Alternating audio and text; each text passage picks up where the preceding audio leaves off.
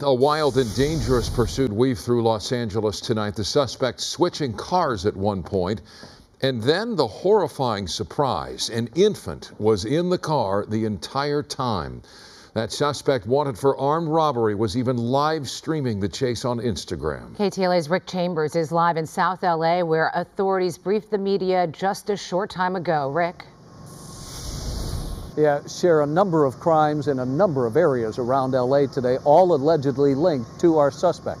But it was rescuing that little 2-month-old girl that was paramount in the deputies' minds. Just let us out the car. Oh, this is sheriffs. They gonna kill me. A robbery carjacking suspect leads police on a high-speed pursuit with his girlfriend and newborn baby in the back seat. Bro, just pull over and put your hands up, bro. My baby is in the car, Dayon. Bro, just let us out, bro. Let us out. The suspect is live streaming all of this as he races through Culver City streets, his girlfriend begging him to stop. You're not thinking about your baby right now. You finna get our baby too. Bro, they gonna smoke me. Bro, I don't want to go back to jail. I don't. I know. But at the end of the day, it's over, bro. It's over. It's reality. Nearly an hour after it all began, the suspect pulls onto a dead-end street in the Blair Hills neighborhood and shows police the child.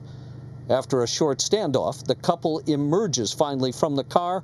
Both are arrested, the baby cradled in the arms of a female deputy. And I saw she was just crying, so I just wanted to soothe her, make sure she was okay. It took me back to when I was holding my daughter and making sure she was okay, and she's just crying. So it was just motherly instinct, sir. And I was glad I was there and I was able to take care of her. It was so loud it sounded like the helicopter was about ready to land on the roof. Folks in the area were stunned.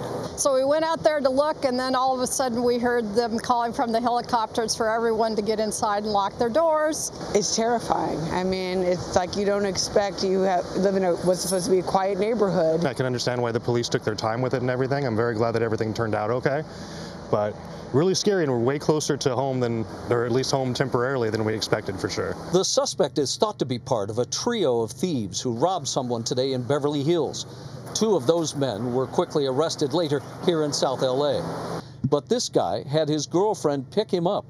The car then later spotted in Hawthorne, which then led to the chase. But everything ended peacefully tonight. The baby is fine. And we saw the baby just leaving the sheriff's station a few moments ago with the mom. It's unclear at this point if the mom is going to be charged with anything. As for the man, he is going to be charged with a number of different crimes, being a felon out on parole. Carjacking is one of them, robbery, kidnapping, and being in possession of a gun. In South LA, I'm Rick Chambers. Guys, I'll throw it back to you in the studio. Rick, thank you.